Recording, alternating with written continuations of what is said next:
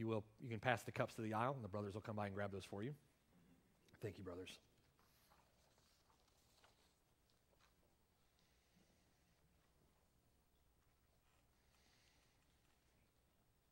I just want to continue encouraging you to spend the time, each month before that the Lord's Supper comes up in just reflecting on those things and what an importance they play in a healthy biblical church and how important they are to us. Many of you, I know we've come out of churches where there's no real significance to any of those things, and the Christian life was so-called basically just superficial. Sunday to Sunday, just go to church, go home. You've got your life that you live during the week, and then you show up on Sunday and you're a Christian for a couple hours, and just meaningless. But the Lord has called us to much more than that, and so the supper has great significance for the Christian and for his church. All right. Our sermon title this morning is A Heart for Confrontation. A Heart for Confrontation. And our passage is in 1 Timothy chapter 5, verses 1 and 2 we'll begin looking at today. A Heart for Confrontation from 1 Timothy chapter 5, verses 1 and 2. And here, Paul says to Timothy, beginning in verse 1, "Do not rebuke an older man, but exhort him as a father, younger men as brothers, older women as mothers, younger women as sisters, with all purity." And it's interesting to think about that title for a moment, A Heart for Confrontation. Usually when you think of confrontation, you don't think of a heart for it. You think of avoiding it or something that's negative. The Bible is very clear that there is a time and a place for confrontation, and we need to understand not only what that time and place is, we got to have the right heart about it. There's a specific way in which we're to do that. We are to confront our brothers and sisters when there's a need to confront them, and there are often needs in the body for that. We'll begin looking at that example and that command today. Now, the purpose of Paul's writing to Timothy, as we've been working through this letter to Timothy, there was a main purpose for the letter that we came across, and that's where Paul says to Timothy that he's writing so that we should know how we are to conduct ourselves in the household of God, which is the church of the living God, the pillar and ground of the truth. Ultimately, that's the purpose for the letter. We need to know how we're to conduct ourselves. Now, as Paul has been instructing Timothy, he spent the last couple of paragraphs that we've gone through on Timothy's own personal life, Timothy's own personal character, and Timothy's own ministry, the way that his ministry is to look. And remember, that flows down to us by way of application for the personal ministry that we're to have, the personal life as a Christian that we're to live. And so he moves on now from Timothy's personal life and Timothy's personal ministry to now, how do we interrelate in a very practical way with other people in the church? How do we do it? And in this, we're going to see several different aspects, several different categories. As we get into the verse 1 and 2 here, beginning chapter 5, we're going to look broadly at various ages and genders. How do you interrelate to or relate to older men, older women, younger women? How are we to do that? Then he moves on in verses 3 to 16 with how we're to relate to widows. That's going to have important application for us as well. Then he's going to address how we relate to elders in verses 17 to 25, slaves in chapter 6, verses 1 and 2, and then false teachers and their followers in chapter 6, verses 3 through 10. Now, the instruction that he gives here, beginning in verses 1 and 2, are necessary for the pastor. Pastor's got to understand how to do this. Here, Pastor Timothy, a very difficult assignment in Ephesus, needs to know how he's going to relate to people in his church. And there are tough situations he has to address. But if we want to be a church that is healthy, that is biblical, that is thriving, that is pure, that is fervent and zealously following the Lord Jesus Christ, we ourselves have to know how to do this, and this is something that we must do. We all have to learn how to handle confrontation, and it needs to be done with the right heart. We have to learn how to invest in one another's lives. And listen, this is largely abandoned in the professing church today, but it's something the Lord commands us to do, and we need to be serious about doing this if we want a church to be blessed by God. We need to have a right heart for confrontation. We must be willing to invest in each other's lives.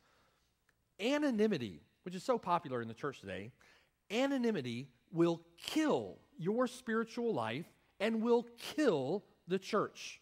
If most people with a consumer mindset, they want to slip in a little bit late and avoid everybody, and then slip out a little early so they avoid everybody. They don't want anybody knowing their business, and so they're just anonymous in the church. It's like going to a movie theater where you don't know anyone else. You get a good show, maybe eat some popcorn, and then you go home. And that's what has degenerated into the modern church today. No man, no woman in the Lord's church is to be an island. We were saved into a community. We're saved into a brotherhood, a sisterhood, if you will. And we're to be together in this work of seeing that the body is matured, seeing that Christians are grown up into the stature, the fullness of Christ. And I mean this in the best possible way, but in light of that, listen, we've got to be in each other's business. That's what the Lord would command. That's what Scripture teaches. We're not to be anonymous. We're not to be islands. We're not to be lone rangers. We are saved into a community, right? There's points that we're going to explore from these first two verses, all right? If we want the right heart for confrontation, number one, we need to have a heart for obedience to the Lord's commands. Right heart for obedience. Secondly, we need to have a heart for wisdom.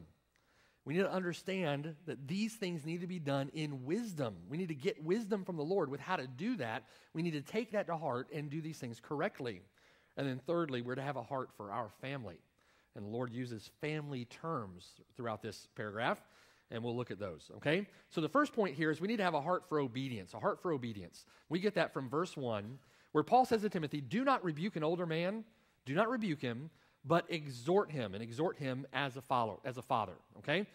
So we have two commands represented by two verbs in this first verse. You have do not rebuke, that's a command, and then you have exhort, and that's a command. If we're to have a right heart for confronting sin in the body of Christ, we need to have a heart to obey the Lord in these two commands. It's easier said than done. Because exhorting someone or confronting someone in sin, that's a really easy thing to do, right? No, it's not an easy thing to do. It's a very hard thing to do.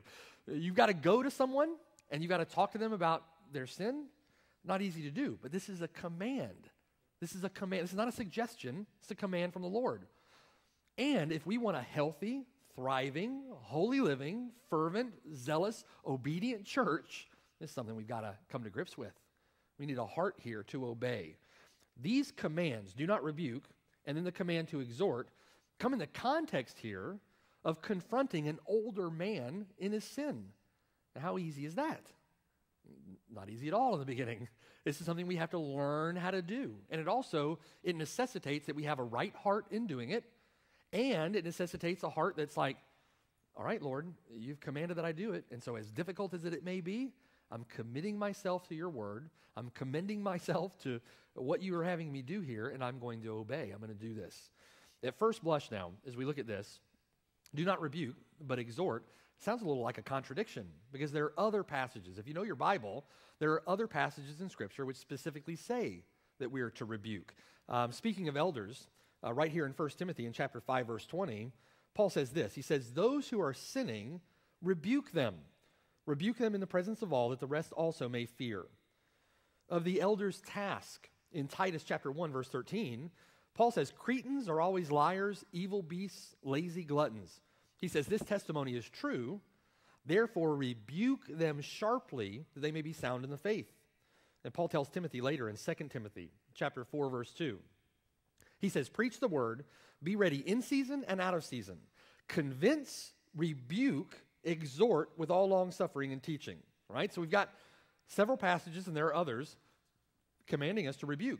But here in chapter 5, verse 1, he says, don't rebuke. So where's the difficulty here? Where's the rub? Paul says there's a different circumstance in mind here. He has a different context in mind. And the reason there's a different context is because he uses a different word. Now, it's not obvious in the English, but it's there in the Greek. Here in chapter 5, verse 1, Paul uses a word that he only uses here. He uses it nowhere else. And for you Greek guys, it's called a hapax legomenon. Hapax legomenon. It only appears once in the New Testament. It doesn't appear anywhere else, okay? And this word is epi, meaning upon, and plexes, meaning to strike, epiplexes. The word being used here is different from those other examples of rebuke in Scripture in that it means to strike or to inflict a blow. It's speaking here of a verbal assault. It carries a sense of violence and violence with your tongue. So what Paul is saying to Timothy is, listen, don't verbally assault an older man, but exhort him as a father. Don't tongue lash someone older than you. You're to be respectful, and you're to treat them with respect. You're to exhort them as a father. And so that's where this differs. It is metaphorically used for someone who is beating up someone else, verbally abusing someone with their speech. Now, maybe you've been in a church where that's happened to you. I was speaking with a guy earlier this week that happened to him in a church where the leadership of the church verbally, the leader, verbally abusive, raked them over the coals. How many of you have known someone, maybe you yourself have been in a relationship before, that has been verbally abusive? You have to go home to verbal abuse every day. Every day you come home, you get a tongue lashing. Here, Paul is telling Timothy to be careful that this doesn't happen in the church. We're not to verbally abuse one another. We're not to verbally, violently assault one another with our words. In this sense, don't rebuke them in that way, okay? It's interesting that this word, when we look at chapter 3 and the character of an elder, in verse 3, it uses a very similar word when it says that an elder is not to be given to violence. That word for violence is a similar word. We're not to be violent with our speech toward one another. Are there times in the church where you need to rebuke? Yes. But does that mean that you're going to verbally assault them? Absolutely not. Does it mean here that when it says, do not rebuke an older man, do not verbally assault an older man? Well, does that mean that it's okay to verbally assault an older woman? No. It means you can verbally assault your mother-in-law. No. No verbal assaults. It's not a verbal assault to an older man. It's not a verbal assault to an older woman. It's not a verbal assault to a younger man or a younger woman either. It carries through the whole phrase. We're not to beat each other up with how we talk to one another. We're to be patient. We're to be loving. We're to be kind. We're to be gentle, the Bible says. Here, you don't tongue lash people in the church. Older man there. Same word used for elder, where we get the office of elder, but here it just means someone older than you. All right? Someone older than you. We're not to verbally assault a sinning older man. Okay? Now, the command carries through the entire phrase, the entire sentence. You don't rebuke anyone that way, but you exhort younger men, younger sisters, and older women. You exhort them. So, the first command that we're looking at here from verse 1 is basically this. Don't abuse your leadership. Don't abuse that brother for whom Christ died. You don't verbally assault them. You're not to be verbally abusive. Additionally, it also carries here the sense of disrespect. You're not to be disrespectful. When it says don't rebuke an older man, but exhort him as a father, the manner in which that you're to talk to an older man is to be respectful. How would you speak to your father? Or how should you speak to your father? You speak to your father with respect. Honor your father and your mother, right? You're to treat them with respect. So it carries here also the sense of don't disrespect them. And this comes on the heels of Paul's exhortation to Timothy not to let anyone look down on his youth. In the same way that Timothy is not to allow these elders to look down on him because of his youth, he's not to look down on them with his authority. He's to be loving in this, all right? To show respect, to show deference. Take care with how you speak to people, with how you correct them, how you confront them. Cannot be abusive. All right. You can, with your words, cause to stumble that one for whom Christ died. If you verbally lash out or assault someone verbally in correcting or rebuking or exhorting, you can cause them to stumble. You can get in the way of Christ. You can get in the way of the Holy Spirit and the work in that person by having them focus on your attack versus having them focus on the true solution to their problem, which is going to be the work of the Holy Spirit. Abusive authoritarianism is often accompanied by or uses to get results fear. Not fear in the person, but fear as a weapon. Fear is a tool to gain a response. Authoritarianism used as a way to get a response out of you. It's often accompanied by pride in the person who's doing it.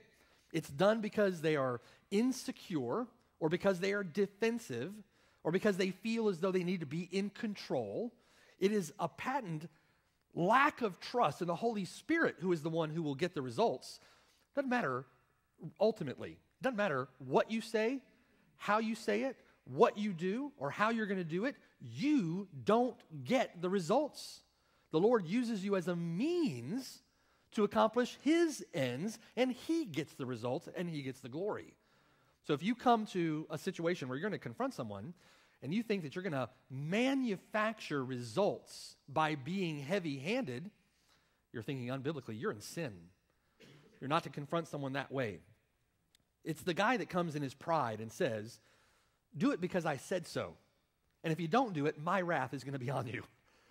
That's not the way that we're to treat one another in the church. It produces, this manner of doing things, this abusive authoritarianism produces fake, superficial results based on intimidation, based on a fear of man. It's not based on a fear of the Lord and a desire to please the Lord out of a loving heart. It has nothing to do with that. And as a result, it produces cold, dead, heartless religion. It will produce joyless and hopeless so-called Christians. It will produce dead orthodoxy. It doesn't give way to the Spirit of God, and so it's not going to produce holiness. The Bible says, James 1, verse 19 and 20, so then, my beloved brethren, let every man be swift to hear, slow to speak, and slow to wrath. For the wrath of man, expressed often in this abusive authoritarianism, does not produce the righteousness of God. And in your heavy-handed, authoritarian, abusive, verbal tongue lashing of another person, you can actually get in the way of the Holy Spirit, and in your pride, wreck the life of that person that you're trying to help, so you say. We can't, in our anger and pride, produce the righteousness of God. The Lord will use the means of your loving correction, your loving rebuke, your loving entreaty, your loving appeal. He will use your loving appeal to produce the right results, and he gets the glory for that. You have the potential, if you think about it this way, in your verbally abusive assault against someone else, creating not a convert of Christ, but creating an entirely different convert altogether, a convert of Satan. And you may do that for good if you're not careful, turning them away from Christ. This is a foolish and sinful approach to leadership. It's a foolish and sinful approach to dealing with people. We've got to learn from it. This is often fueled by pride. There's many examples of this in Scripture, all right? Many examples, but I want us to look at one. Turn with me to 1 Kings chapter 12. 1 Kings chapter 12. Here's an example of someone in his pride trying to control the situation, not giving heed to the Spirit of God in that, but trying to control things himself in an effort to be manipulative, in an effort to get superficial results, gives way to his pride, gives way to this abusive authoritarianism, and he just makes a mess of things. 1 Kings chapter 12, beginning in verse 1, this is a story of Rehoboam. Rehoboam comes on the scene after Solomon, and he makes some really foolish decisions with respect to leadership, and we need to learn from this. In 1 Kings chapter 12, look at verse 1. It says here that Rehoboam went to Shechem, for all Israel had gone to Shechem to make him king. And so it happened when Jeroboam, the son of Nebat, heard it, he was still in Egypt, for he had fled from the presence of King Solomon and had been dwelling in Egypt, that they sent and called him. Then Jeroboam and the whole assembly of Israel came and spoke to Rehoboam, saying, your father made our yoke heavy. Now, therefore, lighten the burdensome service of your father and his heavy yoke, which he put on us, and we will serve you. So Solomon had a heavy yoke, taxes on the people. So they're coming to Rehoboam, who's now becoming king. They're saying to Rehoboam, listen, can you lighten the load? If you lighten the load, we're going to serve you. You're going to gain the favor, the love, the loyalty of your people. You'll just lighten the taxes a little bit. Give us a little bit of a break here. These were elders making this request, very likely those that were of the same age as Solomon, who was Rehoboam's father, and had served Solomon when Solomon was king, right? So they're making a reasonable request here, and their request is wise. Had Rehoboam followed their wisdom and had complied with their request, there would have been peace in Israel. But what does Rehoboam do? Let's read on. Verse 5. So he said to them, depart from me for 3 days, and then come back to me. And the people departed. Then King Rehoboam consulted the elders who stood before his father Solomon while he still lived and said, "How do you advise me to answer these people?" So they spoke to him, saying, "If you will be a servant to these people today and will serve them and answer them and speak good words to them, then they will be your servants forever." Yeah, you win more flies with honey, right? That's what it is. You speak to them kindly, respectfully, lovingly, with their best interest at heart, and you win loyalty forever. This is the same instruction to Timothy. Don't speak to them in a verbally abusive way. You exhort them as a father, with respect, with love, with care, with concern, not with a verbal tongue lashing, okay? Now think about it for a moment. Rehoboam's about 41 years old when this happened. So he's not a young man. He's just completely foolish. He's 41 years old. But these men that he's talking to are older than he is. And Rehoboam didn't make a rash decision here. He took 3 days to consider what he was about to do. Foolish. Look what he does. Verse 8. But he rejected the advice which the elders had given him and consulted the young men who had grown up with him, his peers, who stood before him. And he said to them, "What advice do you give? How should we answer this people who have spoken to me, saying, 'Lighten the yoke which your father put on us'?" Then the young men who had grown up with him spoke to him, saying, well, this seems typical of a lot of young men who often fall victim and prey to pride. "Thus you should speak to this people who have spoken to you, saying, 'Your father made our yoke heavy, but you make it lighter on us.' Thus you shall say to them, 'My little finger shall be thicker than my father's waist.'" In other words, you thought the taxes were heavy before? You're going to see my power in my severity, and Rehoboam here is going to fuel his pride. Verse 11, "And now, whereas my father put a heavy yoke on you, I will add to your yoke. My father chastised you with whips, but I will chastise you with scourges." You want to make a scourge? You take a whip and you add pieces of metal and bone to it. It was a wicked whip is what it was. This is Rehoboam in his pride, in his authoritarian, abusive leadership. And now, if he had gone the other direction, there would have been peace. But in an effort to control, or in an effort to fuel his pride, in an effort to manipulate, to get his own way, or whatever the case may be here, he takes this authoritative and abusive stance. Look at verse 12. "So Jeroboam, all the people, came to Rehoboam the 3rd day, as the king had directed, saying, 'Come back to me the 3rd day.'" Verse 13, "Then the king answered the people roughly." It's like, why? Why the necessity to answer them roughly? Again, this is just more pride, more control, more exercising of your own authority. It's wickedly unbiblical. It's sinful. We're not to answer roughly. We're to exhort the older man as a father, the older woman as a mother. This is just another example of this. He answered them roughly, and he rejected the advice which the elders had given him. Verse 14, "And he spoke to them according to the advice of the young men, saying, 'My father made your yoke heavy, but I'll add to your yoke. My father chastised you with whips, but I will chastise you with scourges.' And so the king did not listen to the people." That's interesting here, this turn of phrase here at the end of this clause. Listen to this. He didn't listen to the people, for the turn of events was from the Lord, that he might fulfill his word. Now, God is not the author of evil, but God uses even evil, even the sins of Rehoboam here, to accomplish his ends. The Lord had said that he was going to judge Israel, that he's going to judge Judah. And here he uses the wickedness of Rehoboam to do just that. This is, again, it's an example of abusive authoritarianism, and we're not to respond to people that way. And we're to be careful with how we interact with one another. Now, there's a lot that can go wrong here, right? You set out as maybe a young Christian, and you want to be faithful to the Lord. You want to obey the Lord's commands. And you say, you know what, I got to get serious about doing this. I need to be faithful to the Lord in this. And the Lord lays an opportunity before you. Someone you know, maybe a brother or sister that you're close to, and they're in sin. What is your responsibility to them? The scripture clearly says, multiple places, that you are to exhort them. You're to be faithful to the Lord here.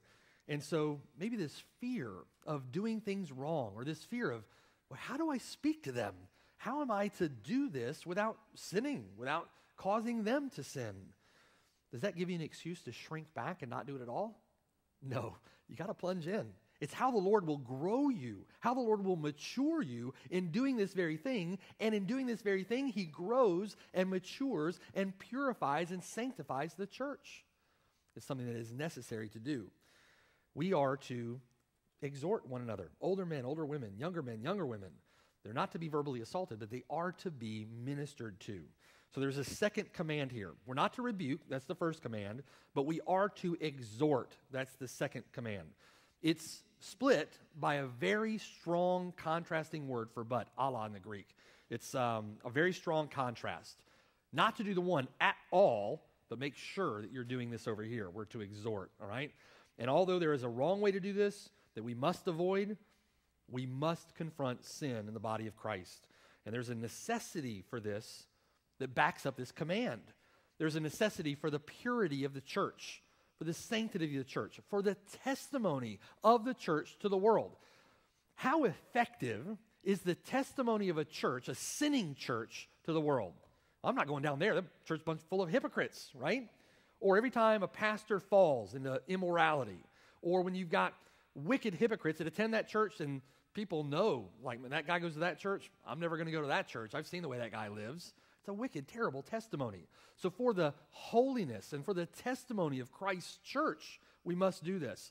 There's also another necessity that backs up that command, and it's the necessity for us to love and care for our brothers and sisters. Let me give you an example of this. Turn to Hebrews chapter 2.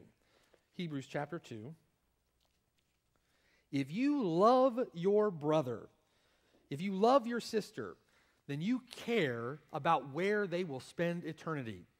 You care about how closely and how fervently and how faithfully they follow the Lord. You care if they begin to withdraw themselves or if they begin to fall away.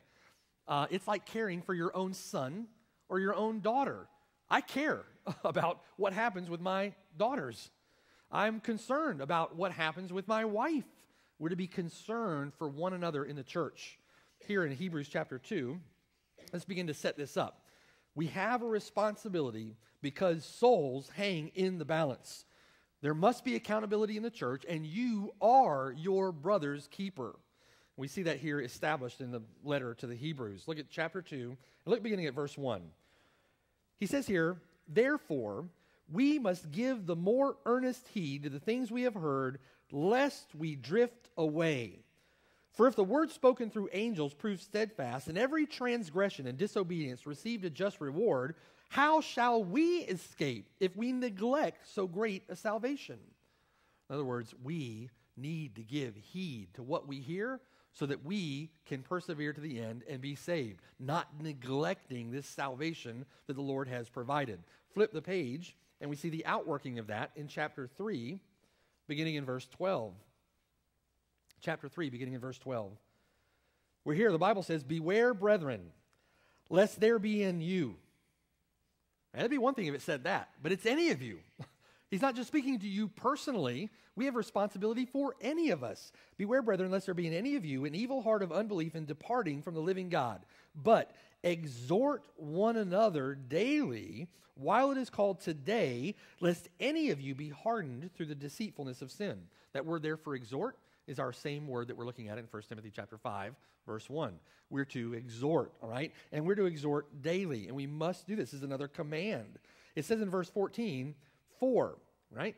For this reason, we have become partakers of Christ if we hold the beginning of our confidence steadfast to the end. And so what is the reason? What's the necessity that backs up the command that we are to exhort one another? The very real possibility that there are those who will fall away from the faith. We saw it in 1 Timothy when Paul charged Timothy. There were some teaching divergent doctrines, making shipwreck of people's faith. And so Timothy was charged with going in and stopping that nonsense because people were falling away. They were apostatizing. And so we looked at that passage on apostasy. Here, this same warning holds true. We must, as Christians, persevere to the end to be saved. Now, aside from the vast majority of what gets taught in modern evangelicalism today, that you can profess Christ with your lips, and then if you depart the Lord 3 years from now and you're still a Christian, it's not what the Bible teaches. If you fall away from Christ, it means you were never saved to begin with. I heard this story, and I know you know exactly what I'm talking about. There's a book called Eternal Security where it's said that becoming a Christian and making a profession of faith is a lot like getting a tattoo. If you walk into the tattoo parlor, get your tattoo, walk out the doors and say, you know what, that was the stupidest thing I've ever done. Doesn't matter. You got the tattoo. It's done, right? His analogy was, you walk into a church, you profess Christ, and you walk out thinking, that's the stupidest thing I've ever done. I'm going to be an atheist. Too bad. You made the profession. Now you're a Christian forever. You can never be. Is that what the Bible teaches? No. That is a lie straight from the pit of hell, and it will damn you if you hold on to that belief that you can just go off and live in your sin apart from Christ. Here, it is if we hold the beginning of our confidence steadfast to the end. So it is then incumbent upon us. Life and death, eternity in heaven or hell hang in the balance, and it is necessary that we persevere to the end, holding our confidence in Christ. This letter was written because the Hebrews here in the dispersion were considering going back to Judaism under great persecution. We can't go back. We are not of those who shrink back to perdition. We're those that press forward to the saving of the soul. And we are responsible to one another in that. You are your brother's keeper. So when you notice someone who is trailing off or withdrawing themselves or pulling back from faith in Christ, it's necessary. We've got to go after them. We've got to exhort them. There's a manner in which we do it that's important, but it must be done. Go on to chapter 4. Look at chapter 4, verse 1. Chapter 4, it says, therefore, since a promise remains of entering his rest, let us fear, lest any of you seem to have come short of it. We need to fear for our brothers and sisters. Don't come short. And when someone begins to trail, you go to them and you exhort them saying, listen, brother, I'm concerned for you. Don't fall short. Hang in there. Many of you may have been in a position before in your own Christian experience where you felt like throwing in the towel. Listen, throwing in the towel is no choice at all. There is no choice. You follow Christ. You throw in the towel, you're going to hell. We have to get involved in each other's lives. If you've been here for any length of time, you've seen those that have begun to withdraw, right? That have begun to turn back to their sin. They're not holding their confidence firm to the end. And maybe you've gone to them too late. And there are many who are not here. And that should grieve us. As soon as it seems that someone is departing the faith, you go and you wrap your arms around them. As Spurgeon says, you grab around their knees. Let them go to hell over your dead body. But we're to exhort one another. We're to care for one another. We're to make sure this doesn't happen. It's necessary in the body of Christ to do this work. And you have to have a heart that wants to obey the Lord in this because people's souls hang in the balance. We've got to be faithful. Look at verse 11, chapter 4, verse 11. Let us therefore be diligent to enter that rest, lest anyone fall according to the same example of disobedience. We don't want anyone to fall. Flip the page to chapter 6. Chapter 6, and look down at verse 9. Chapter 6, verse 9. Here he says, but beloved, we're confident of better things concerning you. Yes, things that accompany salvation, though we speak in this manner. For God is not unjust to forget your work and your labor of love, which you have shown toward his name, in that you have ministered to the saints. Our labor in the Lord is not in vain. And the Lord remembers your labor of love, your labor in exhorting, your labor for the saints, to see them strengthened. He remembers that, and that is shown toward his name in that we minister to the saints and do minister, it says there. Look over another page, chapter 10. Chapter 10. Look down at verse 23. Chapter 10, verse 23, it says, let us hold fast the confession of our hope without wavering. This is called the doctrine of the perseverance of the saints. It is not enough to say the doctrine of eternal security. Eternal security is a portion of the perseverance of the saints. The doctrine that encompasses all of this is the doctrine of the perseverance of the saints. We're to hold fast the confession of our hope without wavering. For he who promised is faithful.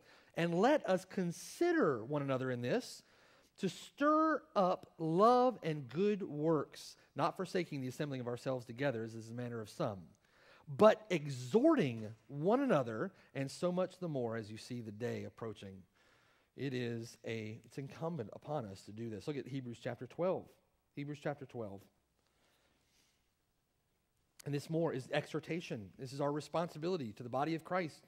Verse 12 says this, therefore, strengthen the hands which hang down and the feeble knees, and make straight paths for your feet, so that what is lame may not be dislocated, but rather be healed.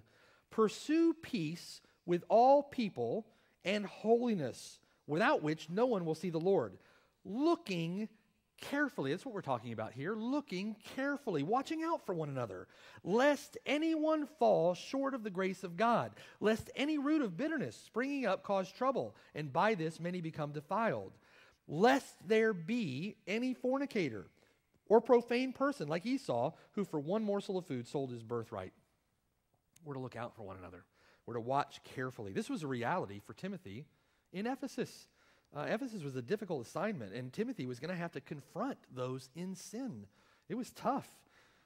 In chapter 1, verse 3, back in 1 Timothy, Timothy was commanded to approach older men, elders in the church, and charge them to stop teaching divergent doctrines, stop teaching false teaching. So how do you then censure an older man without communicating disrespect or without communicating an abusive authoritarianism, if you're in Timothy's shoes or in our shoes? How do you do that? Well, you do what verse 1 goes on to say. You exhort them. You parakaleo. It means to call along to your side. It has a semantic range, meaning anything from comfort to encouragement to correction to reproof. Has a wide semantic range, all right? And you are to urge them. You're to correct them. You're to appeal to them. You're to call them to your side, all right? Again, this parakaleo here in verse 1 is a present tense active verb, which means that it's ongoing, it's consistent, it's a way of life. Galatians 6, verse 1 says this, brethren, if a man is overtaken in any trespass, you who are spiritual, restore such a one in the spirit of gentleness, considering yourself, lest you also be tempted. Bear one another's burdens, and so fulfill the law of Christ. The right heart for confronting sin, then, is not a violent verbal attack, but the right heart for confronting sin is a loving, restorative, redemptive, patient, gentle, forgiving, strengthening, corrective, respectful confrontation. That's the way we're to do it. It's exhort. It's parakaleo, calling them to your side. Now put yourself in Timothy's shoes. This is something we all have a responsibility to do. Timothy is reasonably young, and he's been somewhat faint-hearted. Now imagine you in the situation of having to address an older man in his sin. Would that make you think you might be faint-hearted in that situation? It's not easy to do. It's a learned skill, something we have to be ready to do so that we learn how to do it. He's been commanded to set an example. He's been commanded to make sure that his progress is evident to all. His leadership to this point could be characterized possibly as timid. There was conflict raging in the church at Ephesus. Things were becoming unraveled. Ephesus was coming apart at the seams. And Timothy was going to have to step in, deal with false teachers. There were women who were devotees of the false teachers who were being led away by various lusts. He was going to have to deal with that. He was going to have to say some hard things and do some hard things, and rebuke and correction were absolutely going to be necessary. But he could not give into his timidity or his fear in this. You, Christian, cannot give into a spirit of fear or timidity in this. You must do it. And very quickly, let me give you one example. Go to Ezekiel chapter 2 with me. And let's take some exhortation here from the Lord himself on this. That we must do this and be thankful in this, to this point, that you don't have the assignment that Timothy had in Ephesus, and you don't have the assignment that Ezekiel here had in Israel. And then take exhortation from the Lord on what to do about it here, beginning chapter 2, verse 1. So God said here, he said to me, to Ezekiel, Son of man, stand on your feet and I'll speak to you. Then the Spirit entered me when he spoke to me, and he set me on my feet, and I heard him who spoke to me. And he said to me, Son of man, I am sending you to the children of Israel. How would you like this assignment, right? To a rebellious nation that has rebelled against me.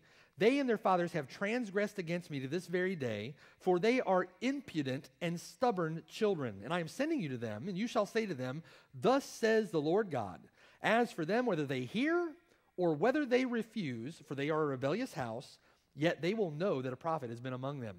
Listen, whether they hear you or Matthew 18, if they hear you, you've won your brother. Praise the Lord. But whether they hear you or not, whether they're going to listen to you or not, you have a job to do. You must exhort. Verse 6, you, son of man, do not be afraid of them, and don't be afraid of their words. Though briars and thorns are with you, and you dwell among scorpions, do not be afraid of their words or dismayed by their looks, though they are a rebellious house. But you shall speak my words to them, whether they hear you or whether they refuse, for they are rebellious.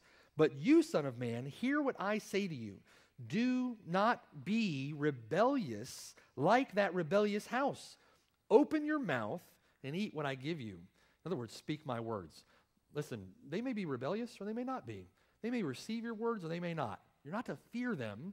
You're to do the work that God has given you to do, whether they receive it or not. And you're not to be rebellious as they are. You're to do what the Lord has asked you to do. This is a job that we've got. And we have to do this faithfully and well because this is so important to the soul of that person and so important to the health and vitality of the Lord's church. James 5:19. This is why it's so important. James says this, brethren, if anyone among you wanders from the truth and someone turns him back, let him know that he who turns a sinner from the error of his way will save a soul from death and cover a multitude of sins. In this, lives are at stake. The church is serious business. This is not a weekend deal. This church is made up of people who have never dying souls. And we need to care for one another in this. If you're here today and you're a Christian, I'm pleading with you. I am pleading with you on the authority from God's word and for our own benefit, for the benefit of Christ's church, which he purchased with his own blood. Be faithful to the Lord in exhorting your brother. If you see people trailing off, go after them. If you see people sinning, get that corrected. If you yourself are sinning, receive exhortation with humility. It's for the good of this church, for the good of the body, for the good of that person's soul, for your own good, and for the good of God's name. If you're here today and you're not a Christian, what in the world are you doing? There is judgment that hangs over your head. We come to you now and exhort and plead with you, be reconciled to God, or you will face an eternal torment, an eternal judgment against your sin. Aren't you sick and tired of the life that you're living? Turn to Christ. And listen, when Christ forgives you of your sin and washes you clean, he adopts you into his body, and he puts you in a family of people that care for and love and tend to your soul. You're not alone in this. And the Lord will wash you and cleanse you and care for you. It says in Ezekiel, like a baby, for your eternal good. If you persist in your sin, living life for yourself, you will die and face the judgment and fury of Almighty God. Be reconciled. Be justified. Turn from your sin and put your faith in Christ. People, my brothers and sisters, I love you. And I love this church. We've got to be faithful to the Lord in this. Don't give up on going to your brother, going to your sister. Don't be slack in approaching and exhorting and loving and holding accountable. We have to have accountability. And that is, the Lord has blessed that here. Amen? If you've been here, you've seen beautiful fruit come from loving brother, and just going and addressing sin. Don't stop. Don't give up on that work. And in that, there's great blessing, great faithfulness to the Lord, and the Lord will continue to give us fruit. Amen? Amen. Let's pray. Father in heaven, God, we love you. Lord, we thank you so much for this instruction. Is so practical, and God, thank you for that. Thank you for the fruit that we've seen as a result of that in this church. And God, I pray that we just continue to be faithful in these things. I love my brothers and sisters, and I care about what happens to them, and I know they care about what happens to me, and we are our brother's keeper, and we see that clearly from your word. Help us to be faithful in these things, to honor you, Lord, but also for the good of their soul. So help us as we apply these truths. I pray that we'd be convicted by this, God. I pray that we'd be shamed, Lord, when we don't faithfully obey you in this, but that, Lord, you would continue to bless, and you'd continue to bear fruit as a result of the faithfulness of your people in this, and that you would be honored, that Christ would be exalted, and that when we get to heaven, we'd be there together. And we love you, Lord, and thank you for this time of worship. I pray that you'd be pleased with it in Jesus' name. Amen.